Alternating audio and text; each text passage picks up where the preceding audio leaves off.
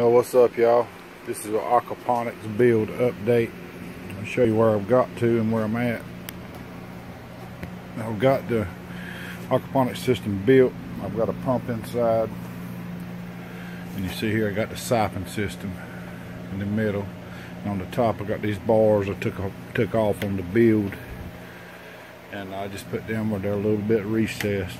What I got is a piece of sign board from where I used to make sign. Alright, here you see I got this piece of sign board, and I've got it marked off on the grid, so each plant will have 6 inches of growing space here. Alright, there we go. Check it out. I've finished drilling the holes and I've cut it in half. That way when I get it in the aquaponics system, I could take half of it out and, you know, do anything I need to under it, or, you know, check out the roots or whatever.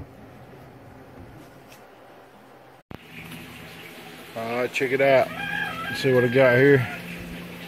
Got these mesh pots, 3-inch mesh pots, and you see the water is right at the bottom of them. So that means when I put my plants in there, the roots will be right directly in the water, just a little bit.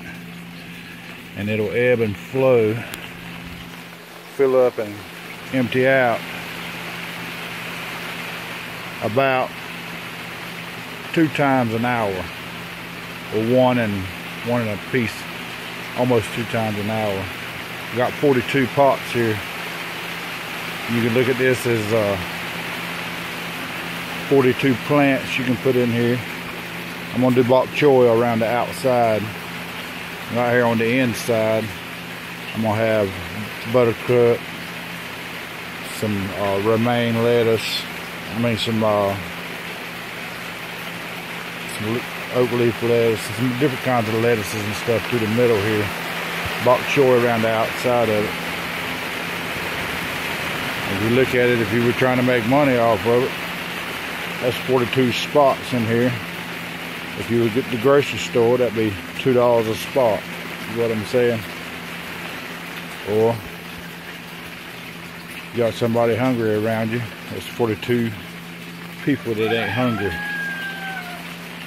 Simple. Anyway, thought it was a pretty neat project.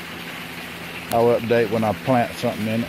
Around the outside edge here, I'm going to put some plastic to keep the light from getting in this crack here, starting algae growth. But till next time.